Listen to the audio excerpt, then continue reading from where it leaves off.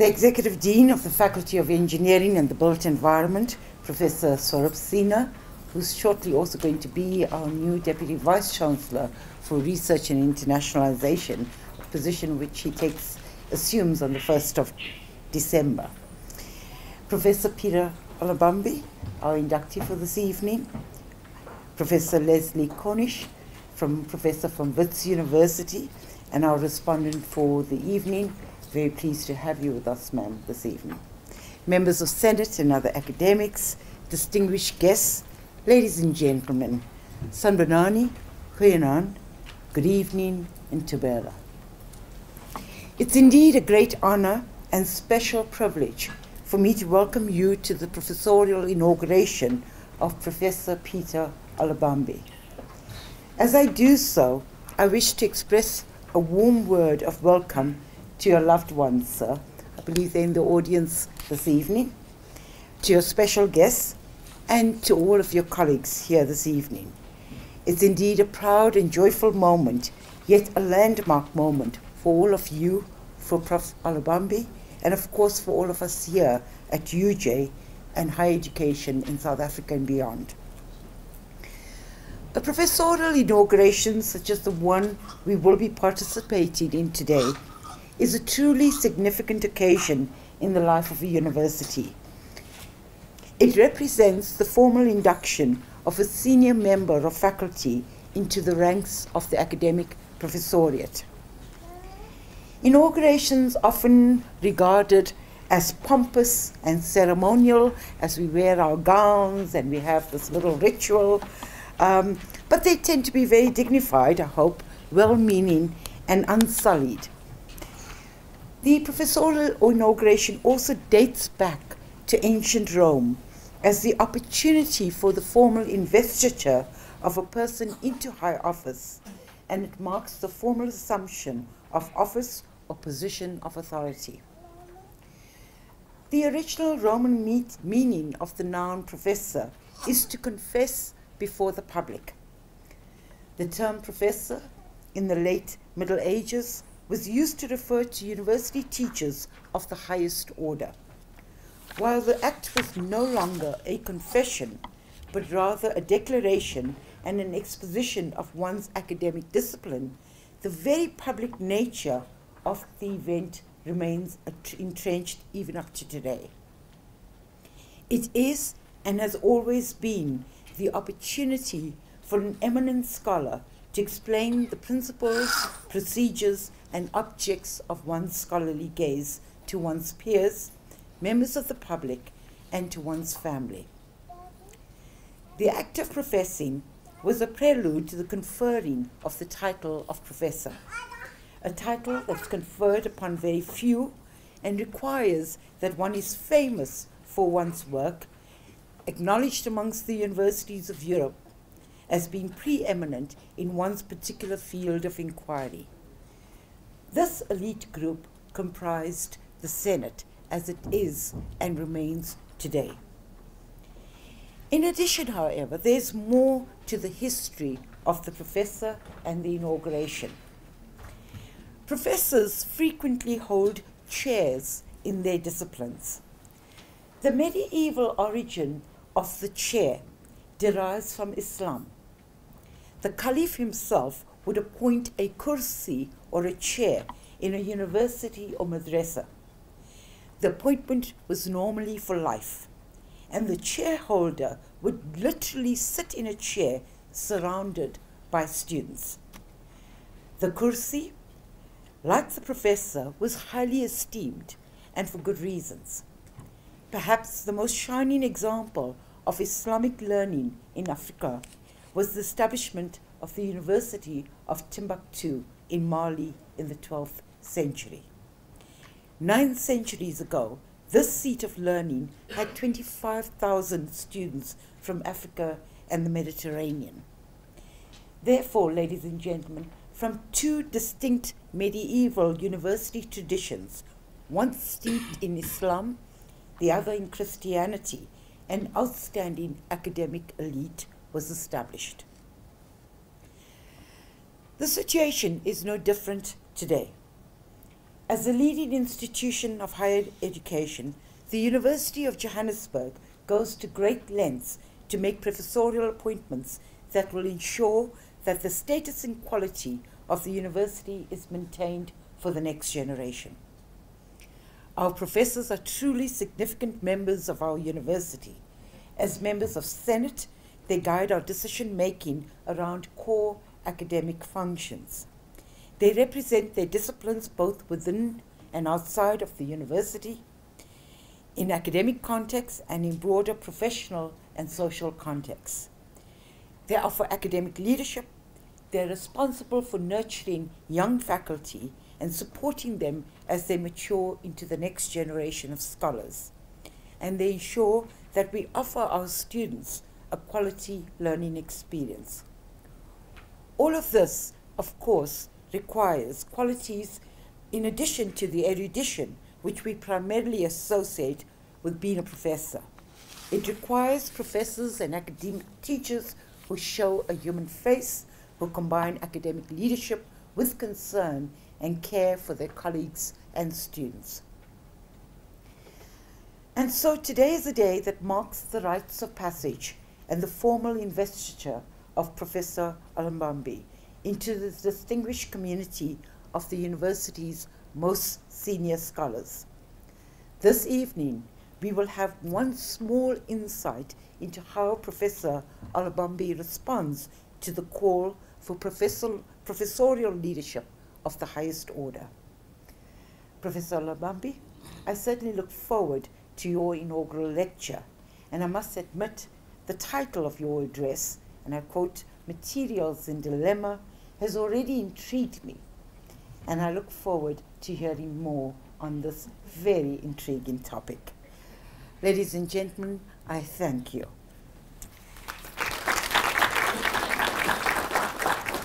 I now call upon the Executive Dean to introduce Professor Olubambi.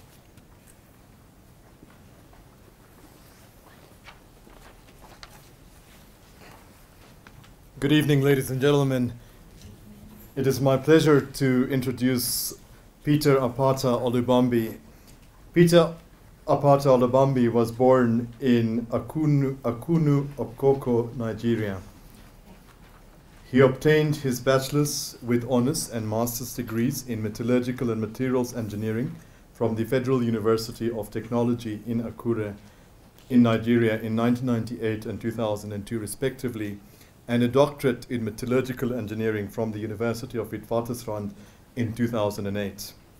After the award of his bachelor's degree and successful completion of the Nigerian one-year compulsory National Youth Service Scheme, he was appointed as a graduate assistant at the Federal University of Technology, Akuru, in March 2000.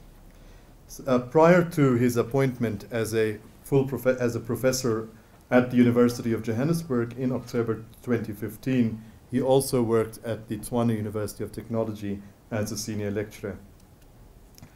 His research activities spanned between two broad research fields of extractive metallurgy and advanced materials, and metamorphosed from the former to the latter. He started his research activities in the field of minerals processing and hydrometallurgy, and later changed to advanced and nano-engineered material processing. The transformation took place immediately after the completion of his PhD degree in 2008, when he was appointed as a postdoctoral fellow for 7 months to work as a research consultant on the Wits University Element 6 thermal spray company project that involved the development of improved techniques for synthesizing nanostructured polycrystalline diamond and nanocrystalline hard metals coatings. His current research activities are focused on the three key international fields of advanced materials: nano-engineered metallic alloys and composites, nanomechanics, and tribocorrosion. And so you can see why materials are in a dilemma. He is involved in the utilization of innovative powder metallurgical technique for developing high strength, high temperature and tribocorrosion resistance, submicron and nanostructured advanced metallic alloys, and metal ceramics composites for the extreme environments in the aerospace, mines, chemical, and allied industries, as well as for biomedical applications. Professor Olubambi is a vibrant scholar with excellent leadership skills and an involvement in the service to many science and engineering communities. He is a professional metallurgical engineer registered with the Council of Regulation Engineering in Nigeria, or COREN. As a member of the International Network on Tribal Corrosion, he drives tribal corrosion research in Africa. He is an editorial board member of the International Journal of Bio and Tribal Corrosion, which is a Springer journal, and the managing editor of the African Corrosion Journal, an official publication of the Corrosion Institute of South Africa. He is very involved with the Institute in the capacity of being the technical convener of the biannual African Corrosion Congress, AFRICOR, 2014-2016, and also the upcoming 2018 event. He has collaborated and still collaborating with researchers from many South African universities and research institutes and institutions in Nigeria, Ghana, Argentina, France, Germany, and USA. Through the funds that he attracted from the DST NRF and some industrial analytical services, he established a high-tech powder metallurgy research lab, which was worth over 30,000 rands, and the Institute of Nanoengineering Research, which was established at Tswana University of Technology. I want to say that he actually attracted that amount of funding while he was there, and I know this because I met him through some of his grant applications that were submitted to the NRF at the time. Within the past 2 years of appointment at the university, he has attracted already 15 million rand from the DST NRF for the setting up of the Laboratory of Nanomechanics and Tribal Corrosion Research, whose charter is under consideration and approval as a research center. This research center is based at our Durenfontein campus. He also received 4.8 million this year under the DST NRF Priority Research Area and the collaborative postgraduate training grant as scholarships for about 40 masters and 12 doctoral students. And that is just this year. When he first mentioned it to me, I thought it is a multi-year. He is an NRF-rated established researcher and a professor in the field of materials engineering. He has graduated 17 masters and 8 doctoral students and mentored 4 postdoctoral research fellows, of whom 14 are currently in academic positions as lecturers and senior lecturers in South Africa and also abroad. He is currently supervising 16 doctoral and 28 master students and mentoring 5 postdoctoral research fellows. And if the numbers were not adding up, that's also because some of his grants are supervised by other academics who he also mentors in the department. He has published about 90 articles in reputable international journals and a number of conference proceedings.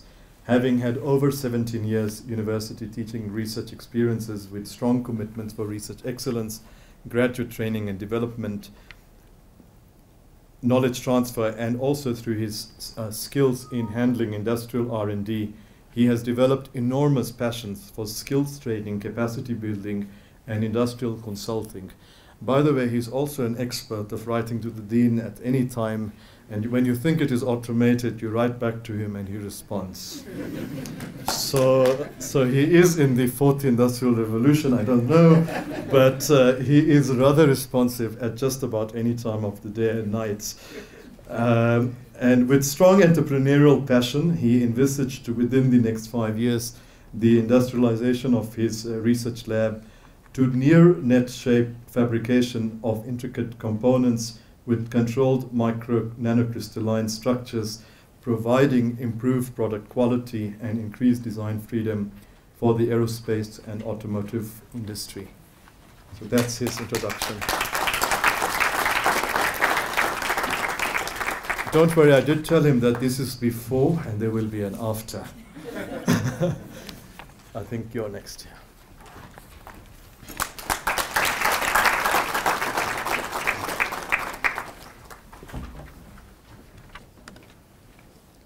Good evening. all protocols duly observed.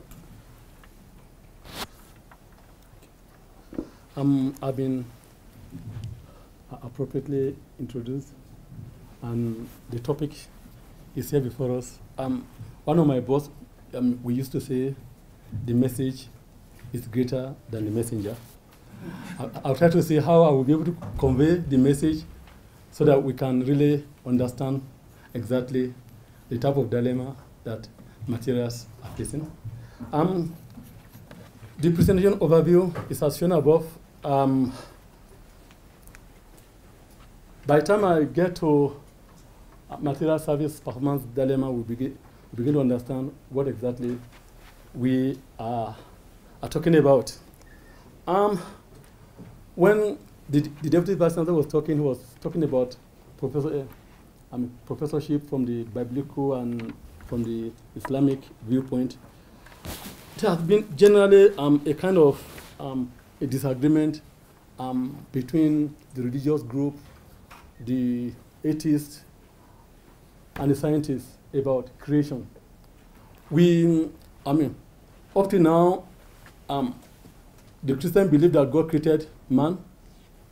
Scientists believe that man evolved from ape. And atheists, I really don't know their belief because I'm not an atheist, but I'm a scientist, and I'm a Christian.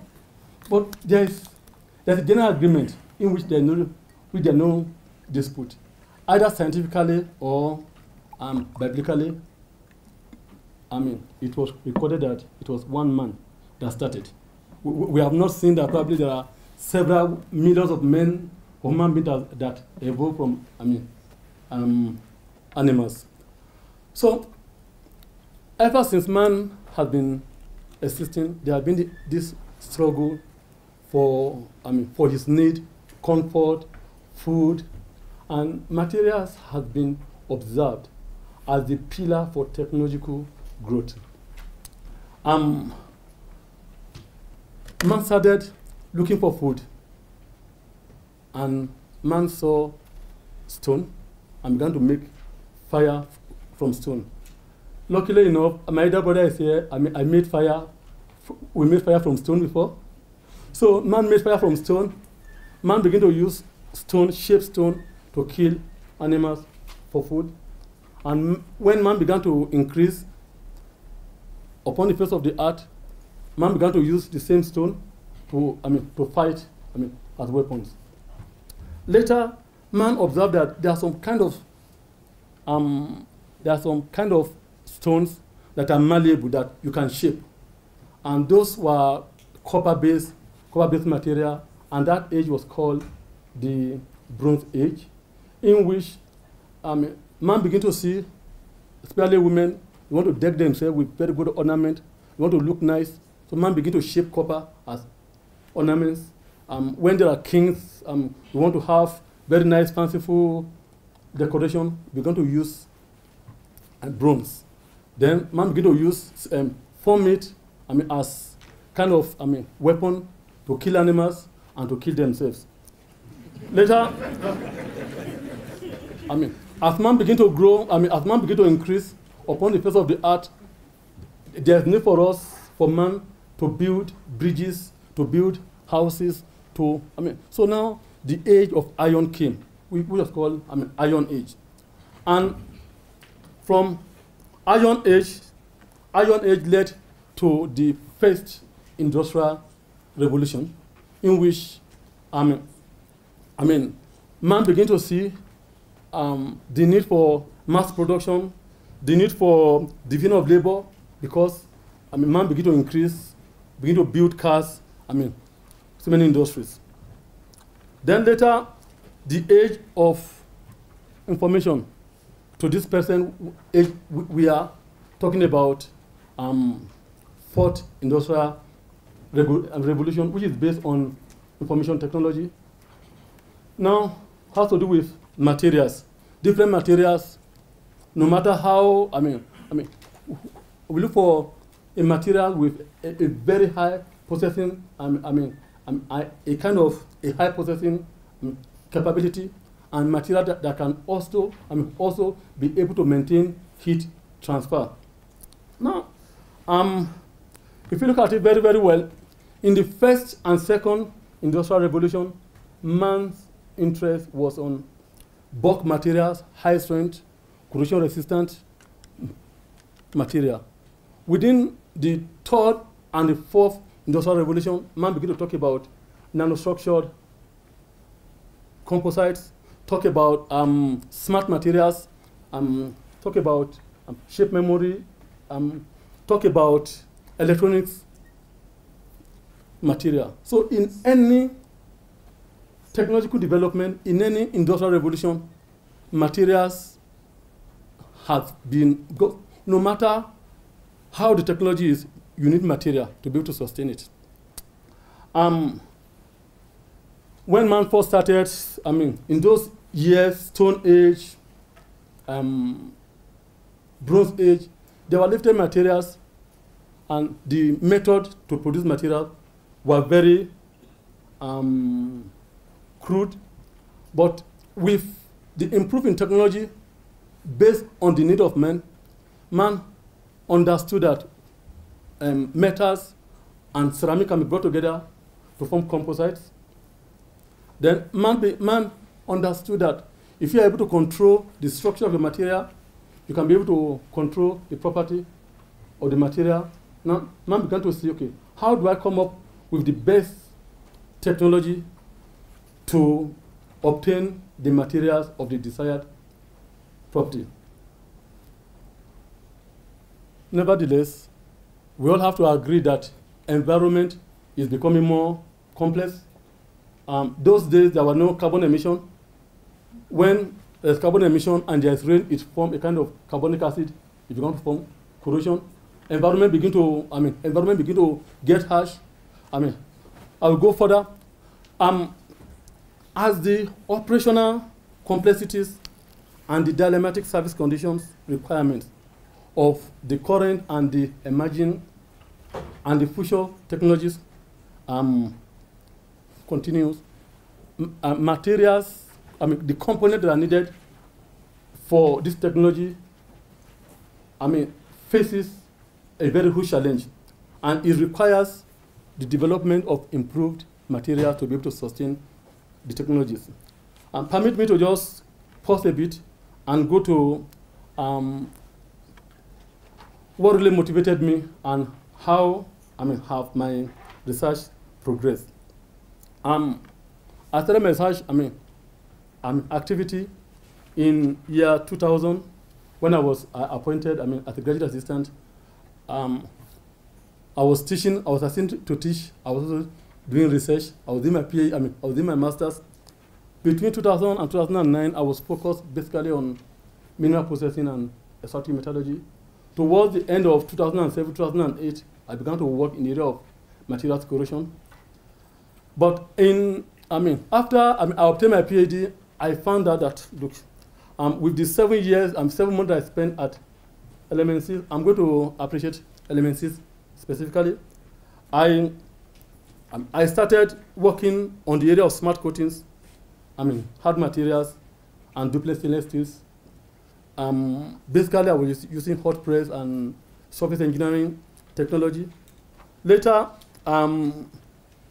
when I began to push through the NRF, I got grant.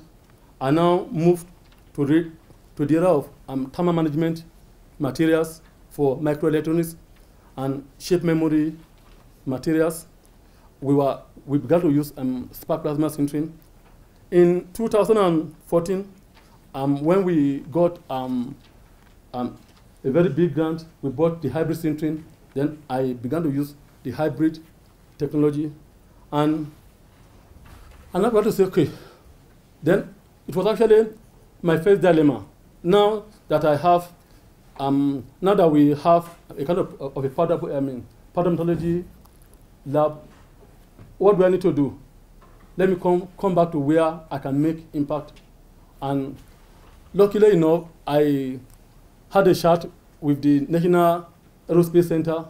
I was motivated a lot, and I started working on light materials using hybrid sintering. Initially, I was working on conventional materials up till 2013. later, by 2013, I began to work in the area of nanostructured materials. Basically, today, I will be presenting my work in the area of what I've done between the year 2009 and 2014 and now. The catch is that I was in dilemma to see which area should I actually present on. And I thought, okay, let me present on the hot area, the area that I'm actually launching into, the area in which we have been able to publish a few papers. And I'll be talking on the thermo-mechanochemical dilemma when you are trying to produce these nanostructured materials, and some of the the dilemmatic conditions in which the materials are subjected to. Permit me to go back again to my history. There is a lot of debate, and I don't think that it is something that can be, apart from the religious people, but using science with the religious, we will all believe that human race started in Africa. And Africa began from Africa to Asia, from Asia to North America, and stuff like that. Now, some of my students just returned from America today, and they left just about how many hours ago? Just about 15 hours ago. And you see mass mobilization of people. People begin to look for money and for comfort. From South Africa, you go to UK. From UK, you go to US. From US, you go to Asia. People are just moving all around. Now, we need to move around. What do we need to move? There comes the concept that Airbus actually came with the largest passenger aircraft, which can almost about 868 passengers. And people began to say, okay, even this world that we have not even exploited enough. We have not even, made, comfort of it enough. People began to go to space, and the temperature there is extremely high, above 3,000 degrees. Man began to look for material that can be used in those areas.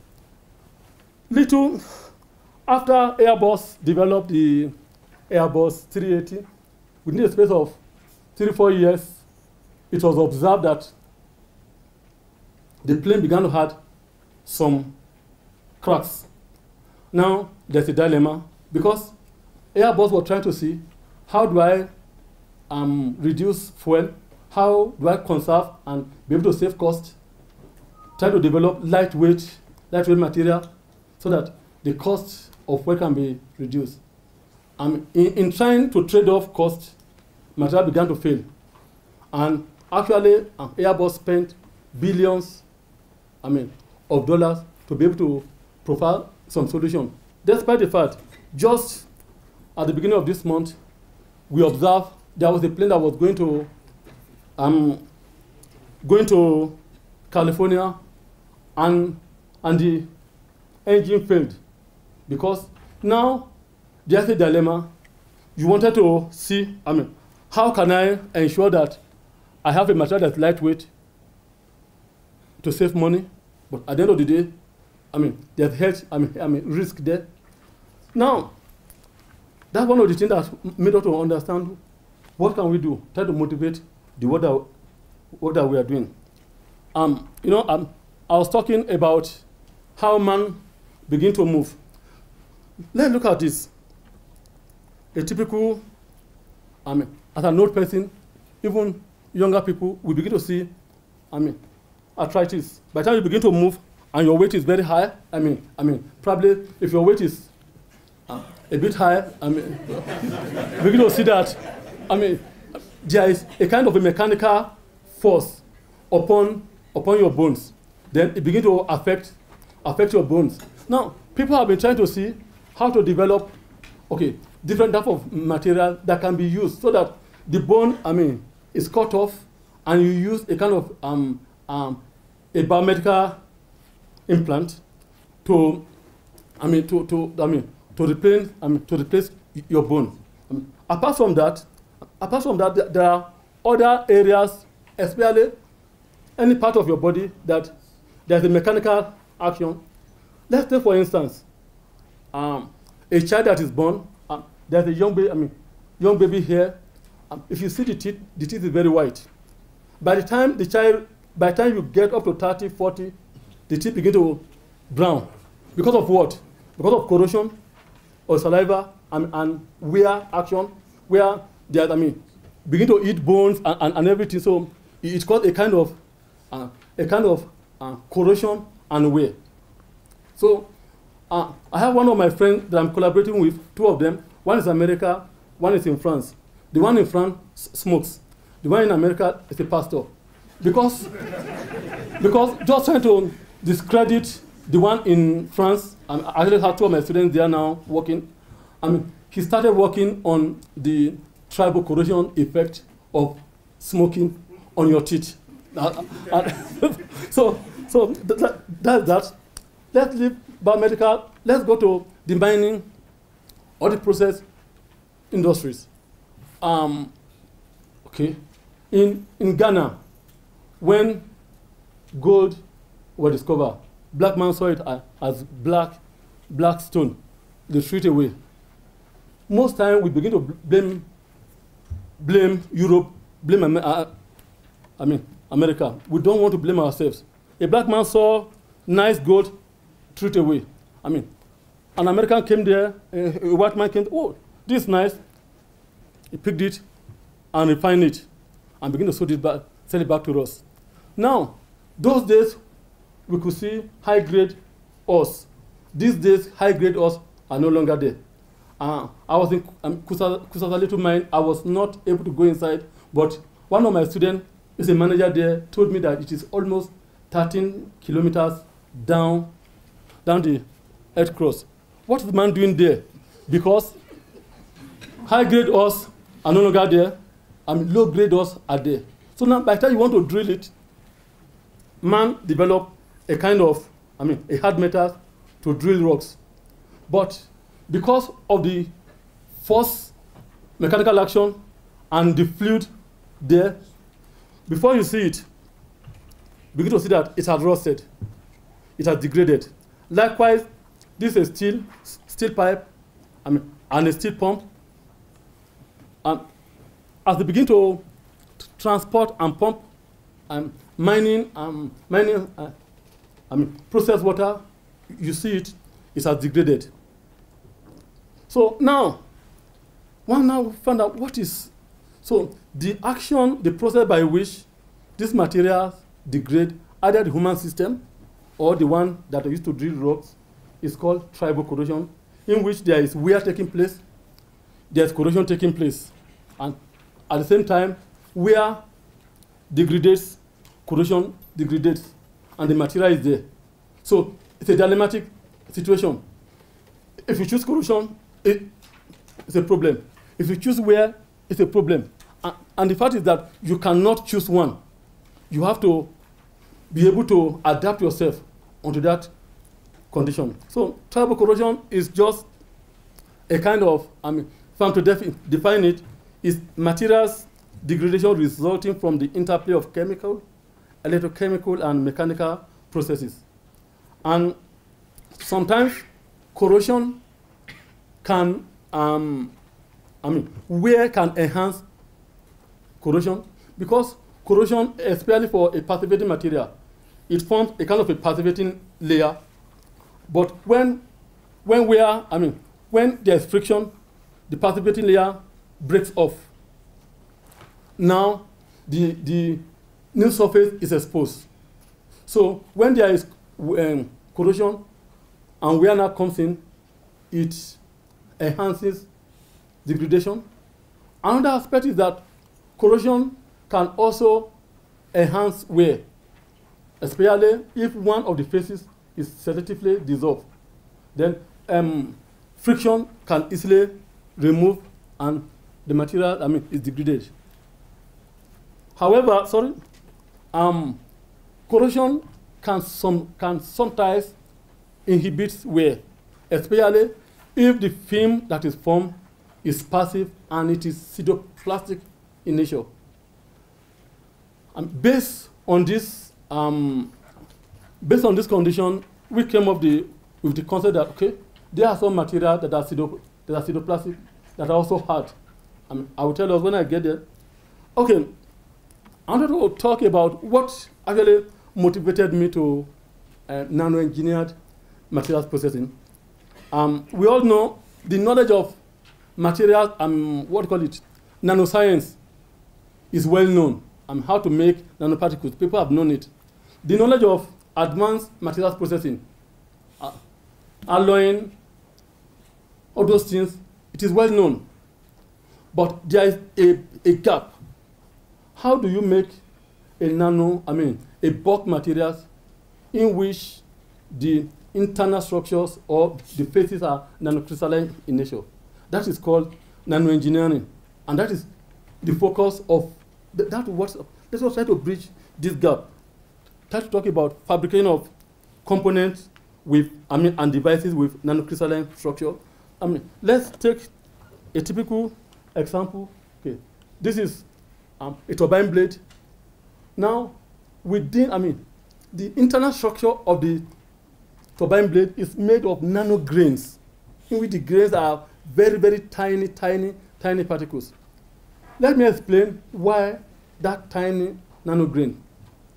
From the materials engineering and from the Hall-Page and Griffiths relation, we found out, okay, like now, if the grain size is decreased, the grain boundary increases.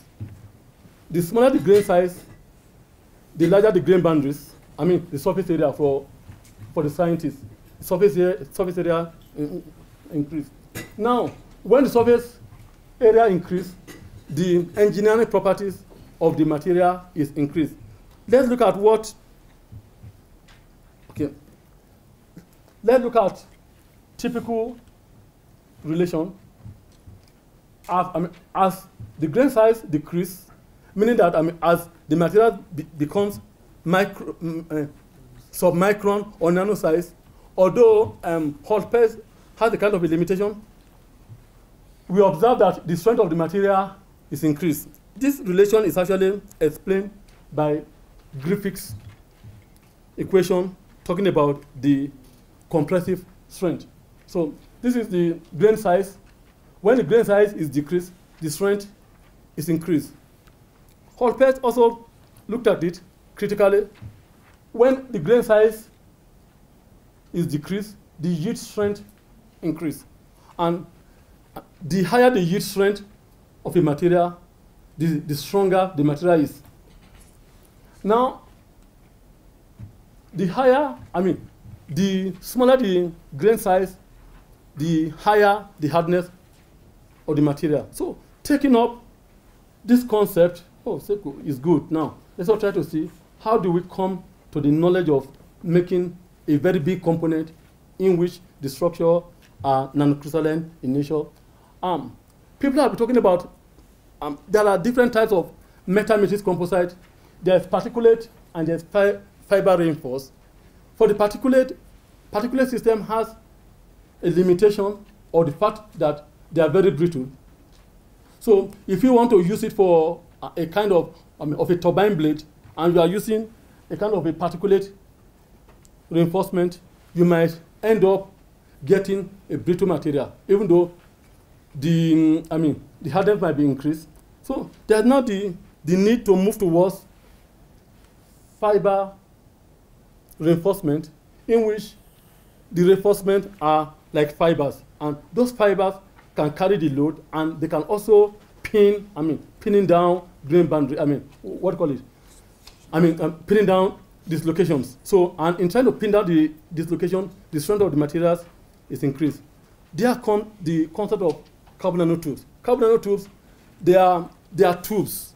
They are just like the hair, but very, very, the sizes are very, very smaller, like a tube. So now, by time, the ability to be able to incorporate carbon nanotubes as fiber into the metallic matrix will drastically improve both the hardness and the strength of the material. Now, let me go to the motivation for the type of work, the type of material that we worked upon.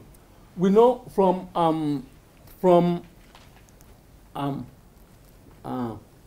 electronics, when computers started, they were using a very big room for, that's the first generation computer.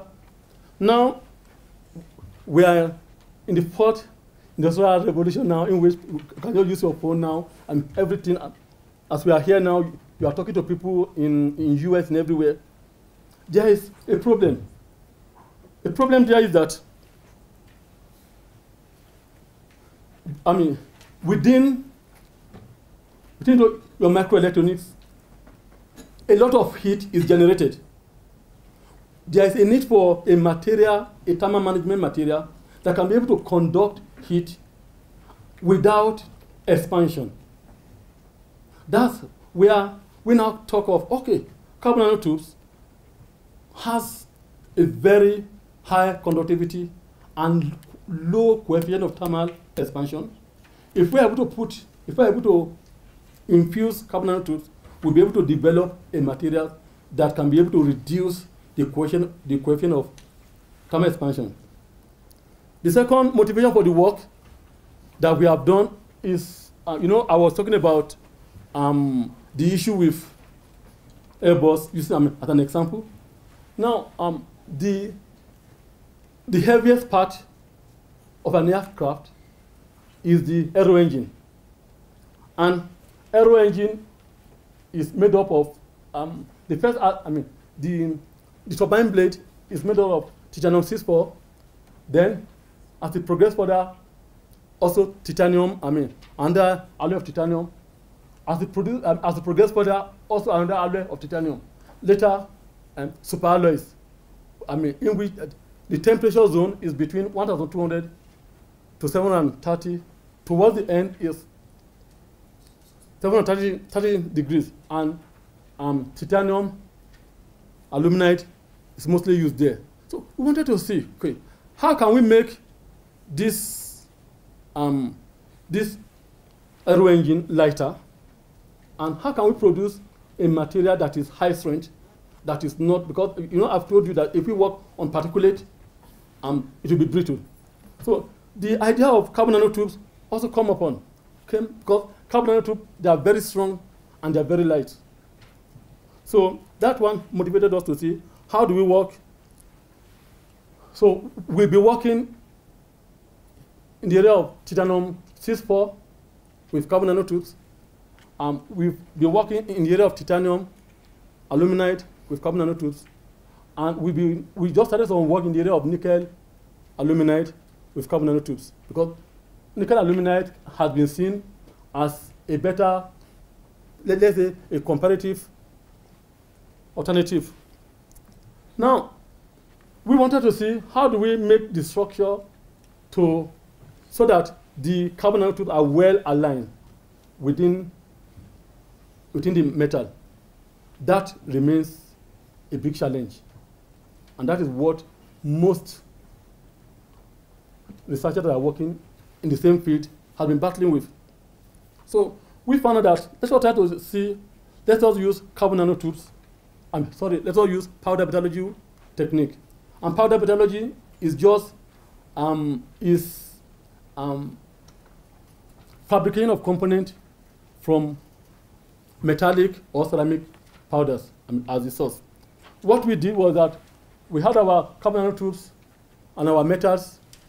We mixed them together using either milling or using mixing or tubular mixing. Then later, we went to spark plasma sintering. And spark plasma sintering is the latest technology in powder metallurgy. And spark plasma sintering, what does it do? The material is heated far above, just a bit below the melting temperature. Because if we use the conventional hot press, as you press for a long time, the grain there's necking, and the grain begin to become bigger. So the purpose of of trying to make nanostructure is defeated. So we use the spark plasma sintering system. What does it do is that it is heated very red hot, and there is a kind of an electric current that passes through the powder and also through the dye. So it is heated both from top and from the side. And the method of heating is called, the first aspect of it is where plasma is generated when the powders are nearly touching one another. A plasma is generated, and when the powder has touched each other, there's a Joule heating. So both types of heating took place, and within 5 minutes, it is compressed. So, and it definitely inhibit grain growth. So you can get your material with nanocrystalline. And for now, these are the type of samples that we've been producing, because it is still at the experimental stage. What we have been able to do, we'll be working on, there are different types of material we've been working on, but I'll be talking more on biomaterials and CNT with copper and with titanium. Let me know this time. Okay, so in trying to develop these materials, there's a dilemma. I've talked about the dilemma of materials in service. Now, the dilemma of material, how do you now produce the material that you can actually use, that can function effectively? One, our focus is to have a material like this. But to disperse carbon nanotubes inside metal, to have this is a problem. There are 3 problems. Problem one is that carbon nanotube itself, there is an attractive force between them. So as you try to mix it, it doesn't go. It continues to agglomerate. Metal powder itself, by the time you are trying to mill it, there's a kind of a welding. It welded together. So now there will be a segregation between carbon nanotubes and metals. Now, if you now want to bring the 2 of them together, because carbon nanotubes want to be together, metal powders that are supposed to either carbon nanotubes come inside the metallic powders, or the metallic powders go inside the carbon nanotubes, they themselves, they welded together. Now, there's division. So, we now come with strategies. There are different strategies that can be used, either to use a kind of a solution, or to use a kind of a mechanical milling, or high energy ball milling. But try to look at it. If we do it, what can we get? Like I said, if we mill at a very high speed, at the end of the day, your carbon nanotube is broken down. So it may not be able to carry load. If you don't mill it fast enough, probably at a very slow milling speed, you have segregation. So now, how do you balance it? Then when we are actually going into sintering also, even when you're trying to mill it, there's the possibility for metal to react with carbon and form metal carbide. And when metal carbide is formed, the structure of the carbon nanotube is destroyed. So meaning that now, what we want to get, we may not get it. The other thing is that during sintering, if care is not taken, there might be carbide formation. And when carbide is formed, carbide can actually be good, at the same time, carbide might also have a kind of a detrimental effect. When carbide is formed, it's hardening the material becomes more hardened, and the hardness is increased. But you have already jeopardized, because the metals have already reacted with your carbon nanotubes. So the purpose of adding carbon nanotube is defeated. You now try to see, how can which of them do I trade off? Sometimes carbon, if you form some traces of metal carbide is of importance. So we now came up with the idea, let us use multi-wall carbon nanotubes, so that even if the first wall reacted with metal and formed metal carbide, the remaining walls within can carry the load and can strengthen the material. If you look at another issue, another problem is that the interface between CNT and metals, sometimes the interface might not be strong enough because of the difference in the, let's say, the melting point of carbon and metals. Carbon has a very high melting point, over almost 300. Now, our metals melting point is just around 1,000, or some even 300, some 1,600. So now, how do you now ensure that you get a very good grain boundary? So these are some of the dilemmas that we observe. This is an area that is rich in carbon nanotube. This area is an area that is just purely titanium based with some small patches of metal carbides. If you look at it now, this one, we have a kind of a retained carbon nanotubes. Now, the mechanical properties of region A is going to be different from mechanical properties of region B. At the same time, region C. At the same time, region B, the interface is not strong enough. Then, if you look at it very well, another work that we're able to, that we did a kind of a TM analysis also. We found out that densification here were not, not fully dense. Now, and if you want to increase the, what we call it, the sintering time, you begin to form so many metal carbides. And you don't want more of it. And if the sintering time is lower, you observe that, there will not be, densification. Then possibly another issue that probably due to carryover problems during the mixing, because if the carbon nanotubes are not well mixed, a particular section will be purely carbon nanotubes, a particular section will be purely metals. At the end of the day,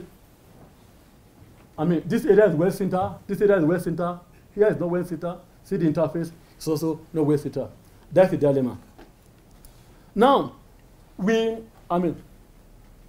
I've talked about the area of carbide formation. Then there is another problem in which we begin to find a re-agglomeration of carbon nanotubes. The carbon nanotubes that you want to be well dispersed so that they can carry the load, you see that they begin to coagulate again. Then, however, we found a particular area, okay, good interface. Despite that, we still find a kind of a reagglomerated CNT. This poses a lot of issues.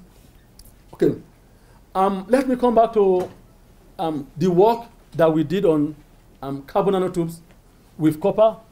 The method that we used, we observed that the integrity of carbon nanotubes were retained. There was no damage. We used Raman, and it was perfectly okay.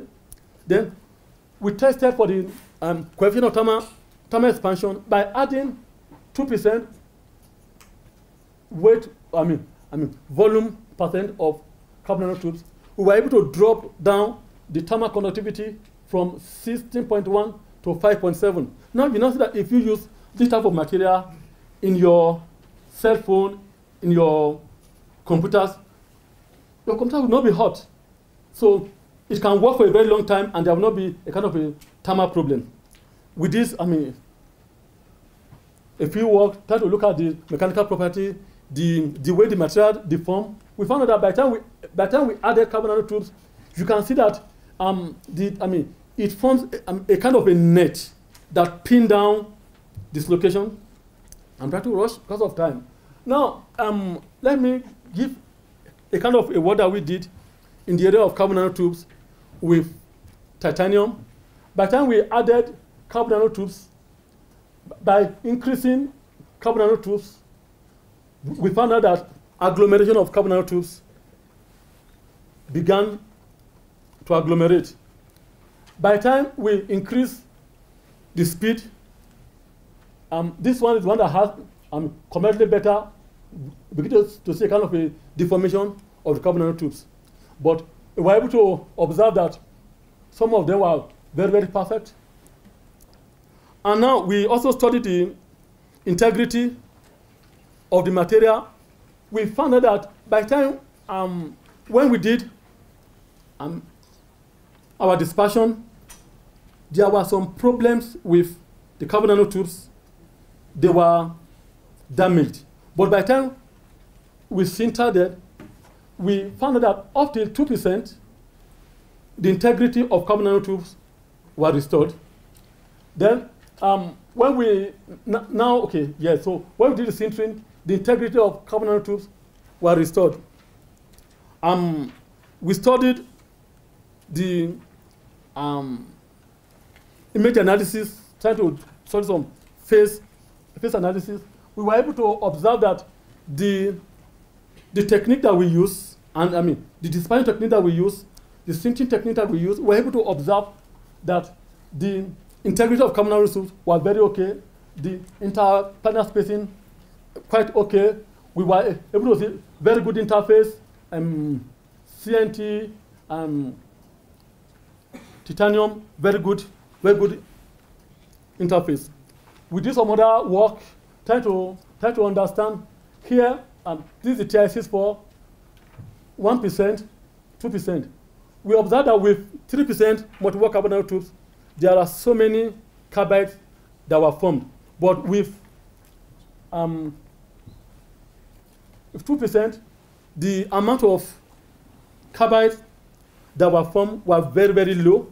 So we now came out that, okay, but using 2% has been able to come up with material with improved property. We also study the tribological properties to see which of them can withstand degradation better. We observe that though with normally by American standard, you just go between 10 and 15. By 15 Newton, we observe that the one with 2%, the degradation resistance was very high. We studied the breakage. We observe what the carbon nanotube do. Carbon nanotube were able to form a kind of a net in there. So as you are trying to pull, the carbon nanotube were not allowing the materials to pull. So meaning that if this material is used, in service, even if there's a fault, if there's a crack, the carbon nanotube will retain the crack. Let me begin to wind up as I talk about a work that we did in the area of bio tribal corrosion. We were trying to develop titanium 64. We reinforced it with smart ceramic with possible application for medical implant. This work is actually being done with my collaborators in, the two people I said, one in US, one in France. And two of my students actually,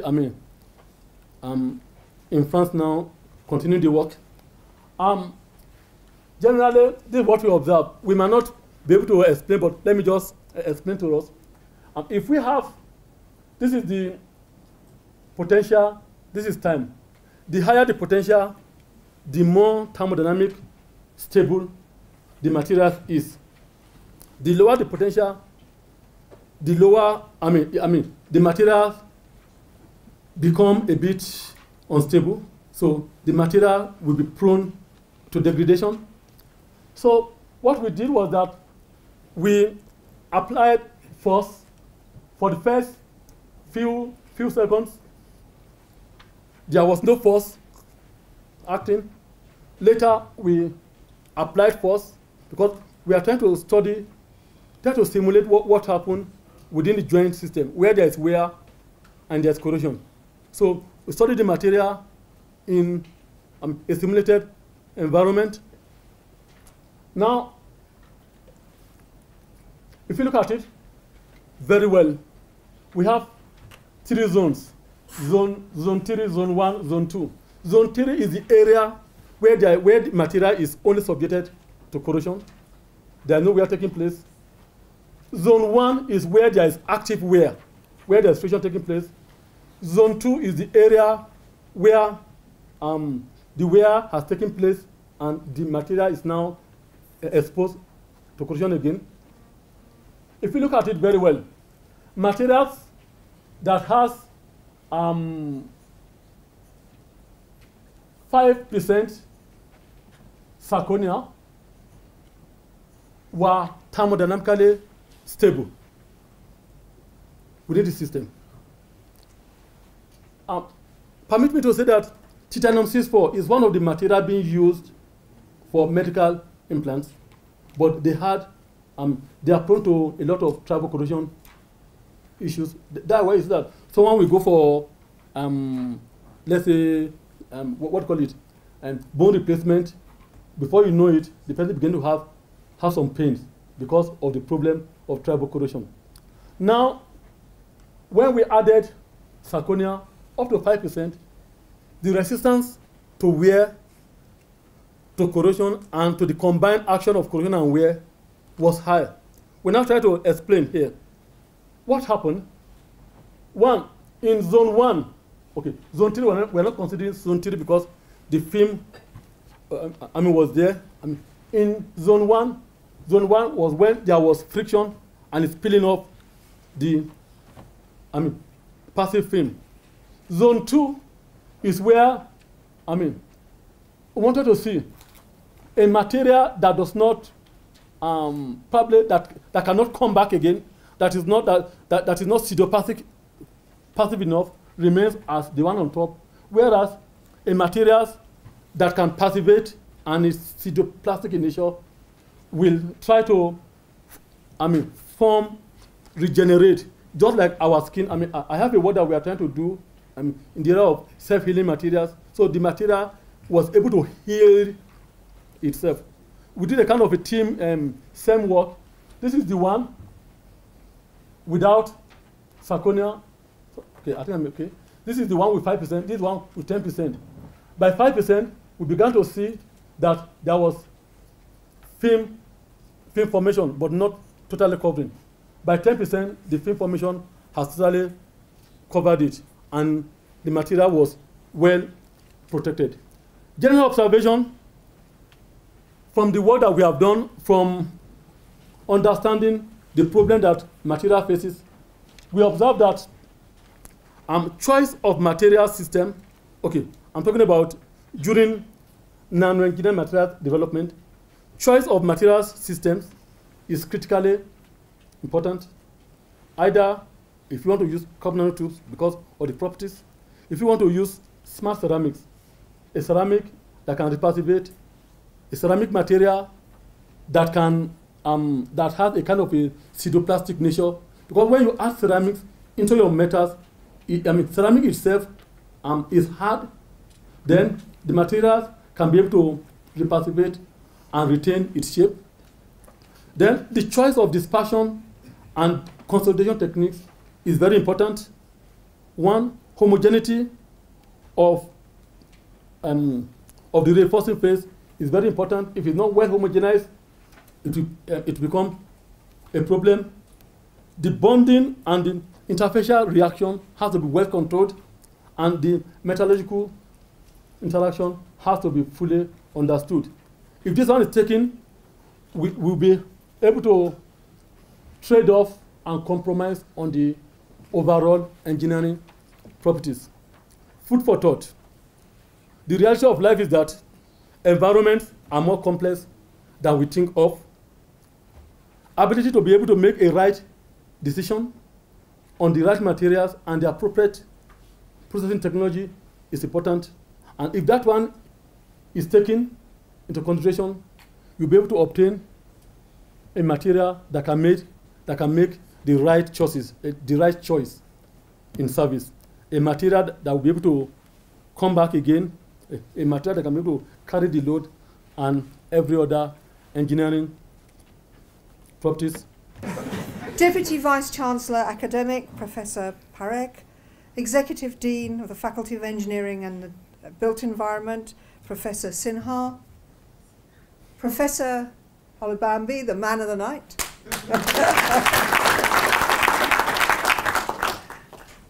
distinguished guests, academics, ladies and gentlemen, hopefully all protocol observed.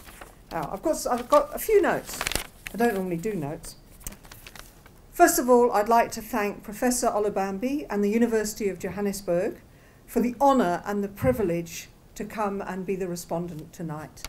And I'm thoroughly enjoying this. It's a pleasure for me. It's a really huge pleasure.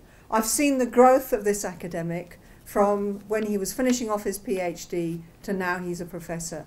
And I've been in awe of the way he brings in money for equipment and how he plans and how he gets it. And I just wish I could work out how he does it. But you know, he is really, really good at designing how he wants things to run and getting them. And I'm really in awe of that. I thoroughly enjoyed your address tonight. I thoroughly enjoyed the dilemma. And I think the way that you took us through the materials and the dilemmas and the tensions that you have between trying to go for one property and not ending up with another property, I think that was excellent. Thank you very much.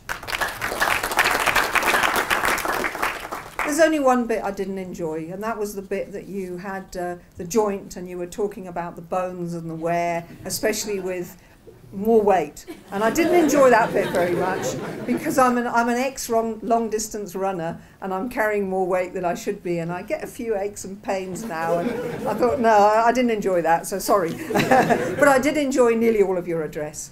I enjoyed the development of your research, and I always find it funny that somebody who is in hydrometallurgy ends up in corrosion, because to me they're sort of equal and opposite of each other. And maybe one day when you get bored of tribocorrosion, you might go back to hydrometallurgy. But it's a very nice progression. And I thoroughly enjoyed the way that you showed how things fitted together, you showed the problems, you showed the way around it. And yes, that was marvelous, because materials is a dilemma. Because we're fighting, and in the materials world, we're fighting against so many different things. We want certain properties, and we find often that to do something for the structure, and that was mentioned, that you need the fine structure for these good properties. To do something, you often get the property that you want, and then you miss out on another property. So the classic one is usually you increase the strength, and then you lose some of the ductility and it becomes brittle. And that was covered very well tonight. That was great. The things with properties is you try your best to get the properties you want, and most of the ones, the ones that we saw here, they worked. Sometimes they don't. And it's great to see that the way that these things were, the samples were prepared, obviously the properties were obtained, and then they were analysed, they were characterised. That's great, because that's a real demonstration of what our discipline is about. So I thoroughly enjoyed that. And I thoroughly enjoyed the theme of the dilemma, because that's what we're trying to do, and it is a dilemma. And it could be a whole, not just a talk, it could go on, it could be a course, it could be almost a degree, the dilemma of materials. Because Professor Olubambi didn't have time to go into all of it. Obviously he couldn't. But there's the dilemma, he mentioned the cost, and he mentioned a little bit, but there's the dilemma of the cost. Sometimes we find a fantastic material, but the people don't want to buy it because it's too expensive. So we've got that dilemma, and you think, now what do we do? I love the example of the Airbus 380. That is a classic example. Lightweight, lightweight, lightweight. and then, oops, it's not managing quite as well as it should be. That was great. I really like that. So I think it was an excellent address. I thoroughly enjoyed it, apart from the bits with the joint. I think you covered the subject very well, and I'm so happy to be here. Thank you. It was an honour and a privilege. Thank you very much. And I'd just like to finish with a quotation by one of my favourite people. And one of the things we must remember is that it's very difficult. To make progress is very difficult, because sometimes you make the things that you think you're going to make, and then the conditions change, okay? That has happened quite a lot. You develop an alloy for a certain niche, and they move it, and they use it somewhere else, and oops, it didn't quite work there. So that's quite good, because it gives us as materials people chance to think and rethink what we're doing, chance to develop, chance to do all those good things, and to do more research. And remember, to do more research, we need a nice environment to do it in, a nice university. We need good equipment, state-of-the-art equipment. We need students. We need good students. We need students who are going to throw their all into this. And that's what we need. And I don't think we're ever going to, there's always going to be something for research. And I'd just like to almost wind up. Sorry about these new glasses. Right, this is the quotation. "It is well in science that questions remain unanswered and probably unanswerable. That more questions remain unanswered and probably unanswerable than are ever answered. For this is the stuff of research."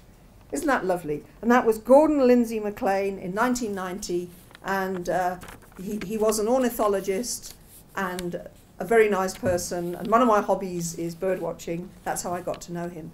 But I'd like to say thank you very much for the presentation, the address. I really enjoyed it. I thought it was a very good overview of what you're doing, where you're being, why.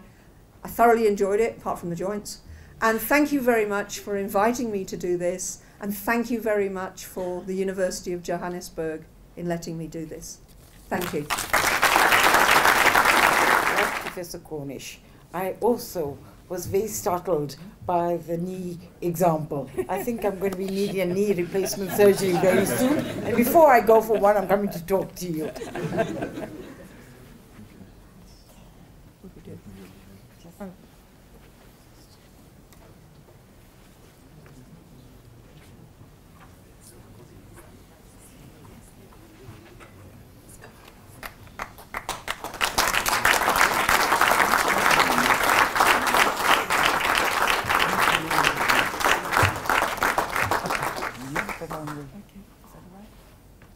is that all right?